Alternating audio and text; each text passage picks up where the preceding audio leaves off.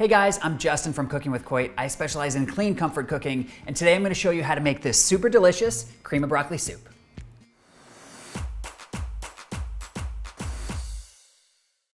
And if you like this video, make sure you hit those like and subscribe buttons. Let's get started. There are just a few soups that I would eat year-round regardless of whether it's hot outside or cold outside, and this cream of broccoli soup is definitely one that I'll eat any time of year. Number one, it is incredibly fast to make. It only takes about 10 minutes of simmer time. And number two, this soup is so healthy. We're putting a ton of broccoli in it, and broccoli, as you know, is incredibly healthy. One great time saver is that I make a big batch of this soup and then I pop it in the freezer. And so whenever I'm struggling for a quick weeknight dinner, I just take it out, heat it up, and it's super delicious and really fast. First thing we're gonna do is cut our broccoli. We're gonna cut these broccoli heads into 8 cups of florets. Now we're gonna set this broccoli aside into a bowl and we're gonna cut our onion.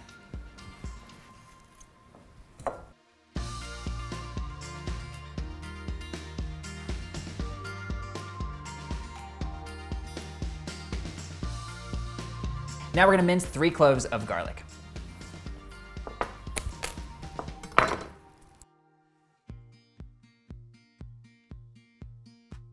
So now we're gonna saute our onions. We're first gonna start with 2 tablespoons of butter. We've cut 4 tablespoons total. We're gonna reserve 2 of these tablespoons. And now we're gonna add all of our onion.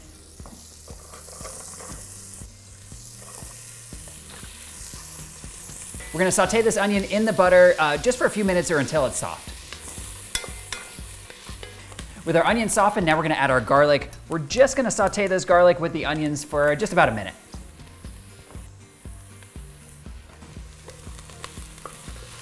Now we're gonna add our broccoli and chicken broth into this pot.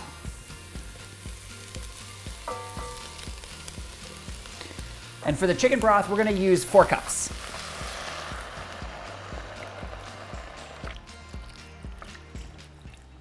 I'm gonna push the broccoli down just so it gets submerged as much as possible. We're gonna bring this to a boil and then we're gonna pop the top on and let it simmer for about 10 minutes. All right, it's been 10 minutes. Let's take a look and see how we're doing. All right, yes, it is looking really good. And come on, get a shot of this. What we're looking for is just that the broccoli is really softened. That's exactly what we needed. Now we're gonna grab our immersion blender. And if you don't have an immersion blender, you could just use a regular blender, just pour it in and blend it up. But I have an immersion blender, so I'm gonna use this. And I'm just going to blend it until it's smooth, pretty much, and just get rid of all of the chunky bits. All right. This soup is already looking really nice and thick, but we're gonna go a little bit further and we're gonna add our cream. Of course, it wouldn't be called cream of broccoli soup if we didn't add our cream. So let's set this pot aside while we work on our cream thickener. Next, we're gonna take 2 tablespoons of our reserve butter, drop it into this pot. Then we're gonna add 3/4 cup of heavy cream. Oops, forgot to open it. All right. And there's our cream. And then we're also gonna add 3 tablespoons of flour.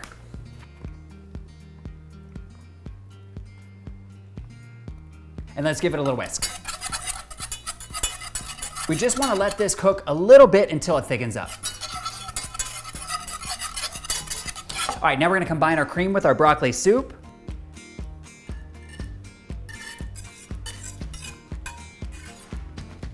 We're gonna give this a little stir to combine. And look at how beautiful these colors are. And come get a shot of this. Look at that.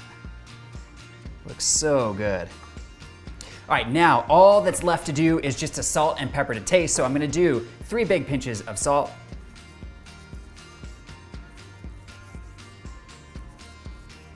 And of course, how much you put in is completely up to you. I think that was 4. I like 4. 3 pinches of pepper. I don't like as much pepper. Here's 1 more. And look at how good this looks. I do think pepper is actually a very important ingredient in this broccoli soup. I do like it a little peppery. Okay, this is looking so good. I cannot wait to give this a try. But before I do, if you love this recipe and you want to see more just like it, check out my healthy recipes playlist. Okay, let's give this a try. The soup is looking so good. The texture is just perfect. Let's see how it tastes.